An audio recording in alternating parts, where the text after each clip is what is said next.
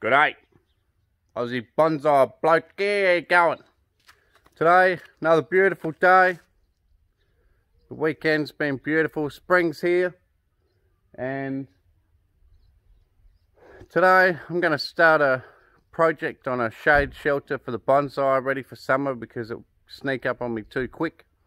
I don't have the infrastructure or the, the wood or whatever to make a proper big shelter. Adrian Eggleton gave me some shade cloth and I plan on putting it up, but maybe not this year, just because basically I got to build a whole patio. That's how big this thing is. It's probably 8 or 10 meters by 10 meters, this area. So I basically got to build a full-size patio frame and then put shade cloth over the top. So it's going to be a while before, one, I can afford it, until I get around to it. So I might try and keep an eye on Gumtree and look for an old patio that someone's pulling down and recycle all the wood. See how we go. But in the meantime, what's happened is my brother pulled down his shade shelter from his pool, and I think I might put that up. It's I think the shade itself is about 4.5 meters by 4.5 meters, but the poles have to be 7 meters by 7 meters apart, and then they have like a long strip going to it. So I might put that up. The only problem is the sunblock effect from the shade is too much. It's I think 80% at least, which is too much. But we do get some pretty severe summers, so hopefully it'll be okay.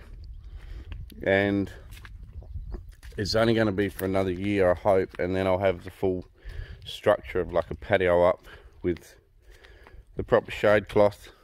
And I'll just round up some bits and pieces. But I can actually start making that frame around this other shade that I'm going to put up. And I can start making it around that, I hope. That's the idea. So what I've got to do now is I've got to get the tape measure out. God knows where I put the thing. And I've got to measure 7 meters by 7 meters by 7 meters. And then back. And then dig some holes, cement some posts in. Another thing too, in the shed here, right, the poles are a bit short because he's cut them off at ground level rather than digging them out. So a little bit too short. So what I thought is, in the shed here, I could put a buckle on this pole here, put a hole inside the shed, have it go out of there. And that way, hopefully, that'll give me a spare post, and I could cut a third off, cut it into thirds, weld it onto the other 3 posts and make them a little bit longer, I hope. So a bit of mucking around, but it always is mucking around when you use recycled stuff, but it's free, so that's the main thing. So alright, let's get into it. I've got to measure first, then I've got to dig some holes.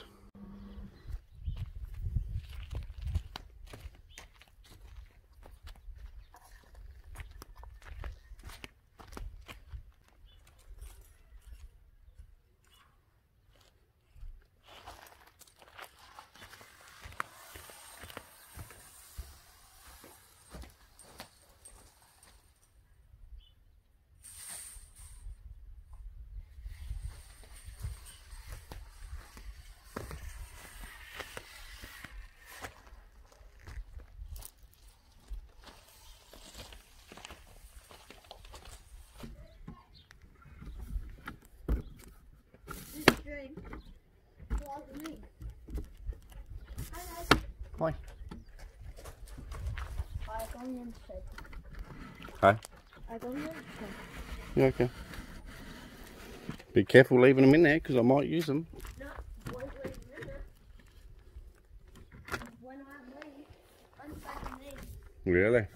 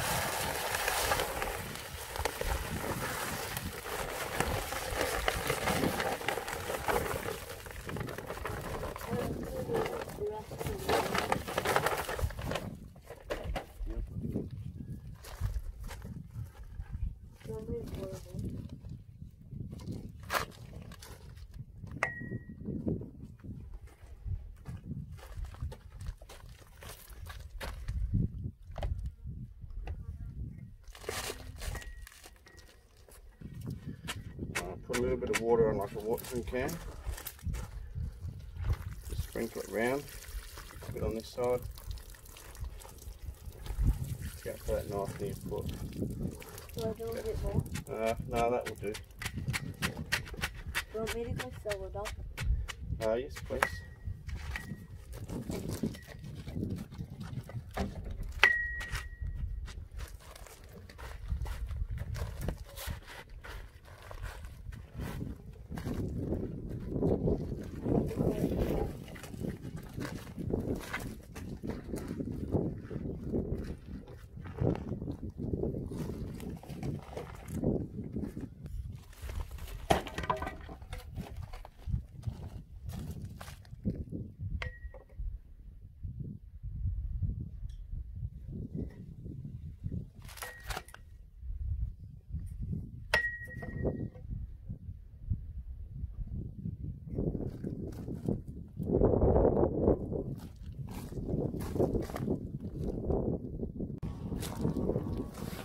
Well guys, got them all cemented in.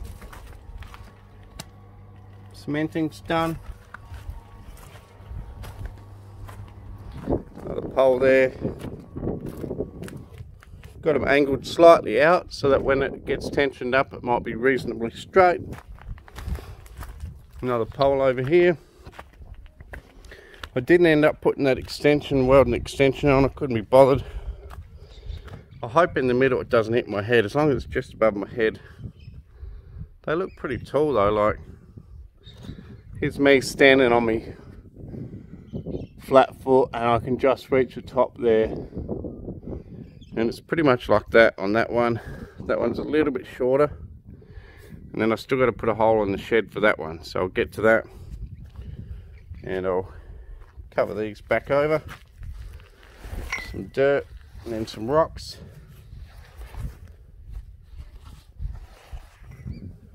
So it looks good. And then I'll get back to you. Cheers. Bloody beauty. G'day. Aussie Bonsai Bloke here. How you going? So it's the next day after the posts have been cemented in. And I really wanted to put up the shade and don't really need it yet. I'm just keen to put it up and see what it looks like. Not hot enough yet to worry about it, but you know, the posts are there. I put the rocks back around it, cleaned it up. The other one's over there, and then the other one's going to go to the shed there. But the forecast for the next week is strong winds, and I really want to let these set properly before they have to handle strong winds. So, unfortunately, you're going to have to stay tuned till next week. Cheers!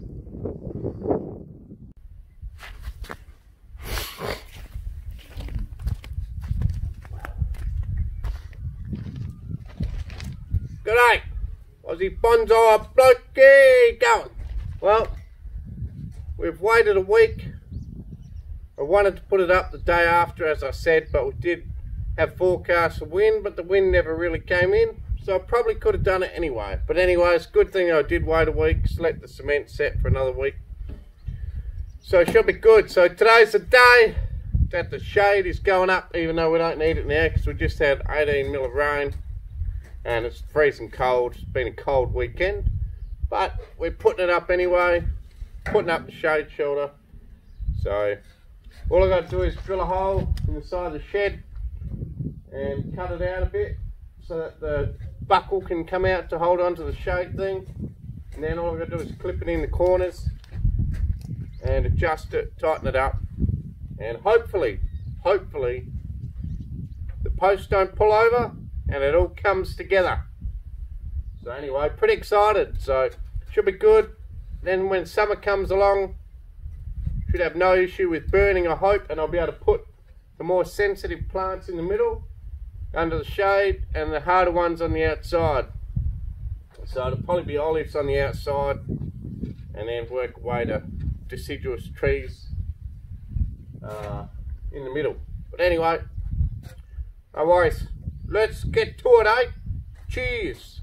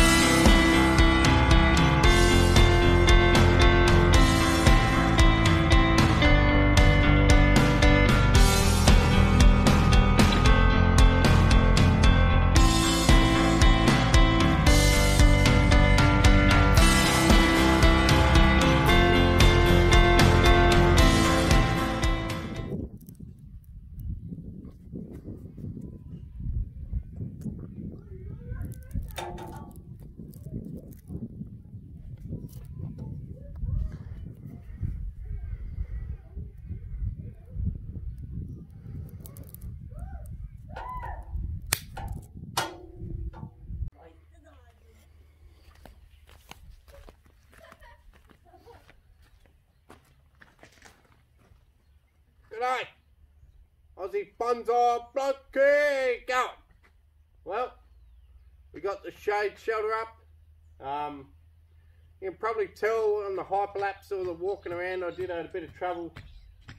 I had it too tight on one side, too loose on the other, which pulled it sideways. So it wasn't square, which left one edge, you know, dripping down and quite loose. But we sorted that out. We shortened up one cable, lengthened the other one, cut the cables now to the right length, tightened them all up. As you can see, I can walk under here now without hitting my head, so that's good. That's the main thing I wanted, to be able to walk around without hitting my head. Didn't want to have to walk around like a hunchback. But anyway, that's it. The old shade shelter's up. I'll get behind the camera and give you a bit of a close-up look of it. Cheers. And I might show you a couple plants that are repotted lately, just to show you that there's some green on them. Some people might think I was too aggressive or it was not the right method, but I'll just show you that they're green and happy. So I'll show you that. Cheers. Okay, so let's go in and have a look at this. So here's one post here. Got all these turnbuckles and stuff here done. It's nice and tight, pretty flat. You have a look how flat it is. Barely any sort of looseness in that at all. It's almost dead straight across, which is good. One, it gives me the headroom, and two, I'm hoping that it slows down the flapping in the breeze. So you can see now, got this shade cloth. I wish it was sunny so I could show you, you know, the shadow that it puts out. Because if you have a look, it's quite big. It actually takes up nearly the whole area, so that's pretty cool. I'm sure in some of these plants will love it, absolutely love it. What was I going to show you? Here, that's me 11-year-old very first bonsai that I repotted recently. You can see all the green buds all over it, absolutely beautiful.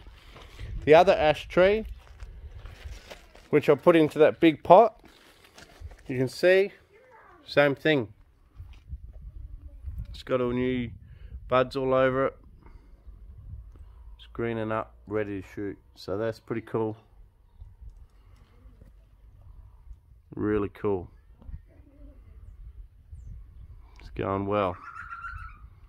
One other thing I was going to show you was a few people have been asking about how this sandpaper, and I'll just show you too, the pepper tree, you can see the leaves in winter go really brown. They pretty much drop off. You know, I almost call them semi-deciduous, these pepper trees. They'll drop off, new lot will grow, and that's without a repot this year, so there you go. But anyway, this is what I was going to say. People keep asking for an update on how this bark went, and I have showed it in some of the tours, but I'll show it again. It's been an absolute success. You have a look at this bark in here now. You have a look at that nice craggly old bark now. Only 1 year ago, roughly, that was really smooth, boring sort of branching. Now it's got some real aged look about it, and all I did was sandpaper it, and some of these cracks in there now are quite deep, and that's just from the trauma of getting sandpapered. So keep it in mind next time you want to get some old bark on your olive.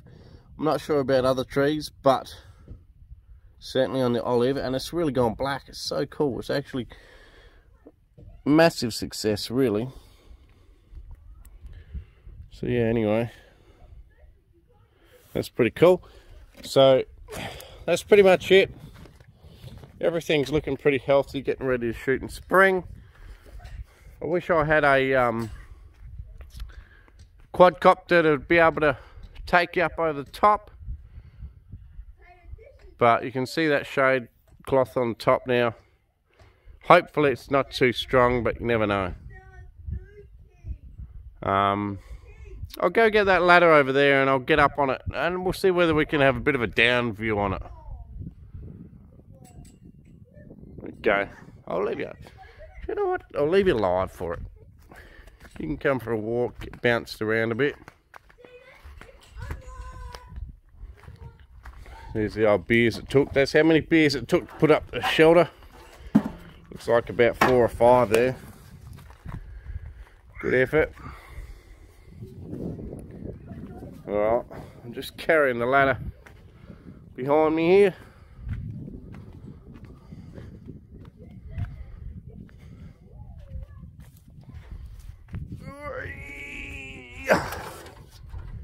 Okay, I'm going to climb the ladder. Let's see if we can get a bit of a down view. Oh, this ladder's sketchy as. And I'm standing on the top rung. Oh my god, I feel so unsafe. Whoa, holy crap. I'm so unsafe right here.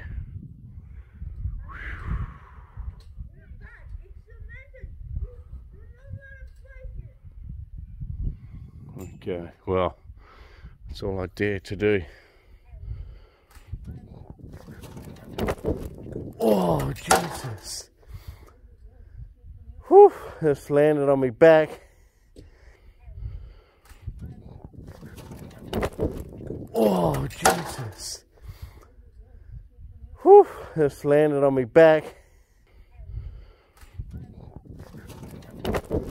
Oh, Jesus. Whew, just landed on my back. But I feel okay. Luckily, there's no rocks where I landed. And that's why you don't try and step on the on the top rung of a ladder while you got nothing to support yourself because you got no balance. Idiot, you idiot. Alright, let's get up. Oh. Alright. Luckily, I just fell in mud. Probably got a bit of a dirty bum. But she's all good. Bit of dirt on the hands. Beautiful. That's such a rickety ladder. It's all bent up. I cut a tree limb once and it fell on it and bent it up. It's not a very stable ladder and that's what happens. No worries. Cheers for watching, Aussie Bonsai Bloke. Please like, share, subscribe. Tell your mates about the channel. Yeah, thanks for watching. If you are watching and you're not subscribed, please subscribe. And thank you very much. Cheers from Aussie Bonsai Bloke. And I'll catch you next time. Cheers.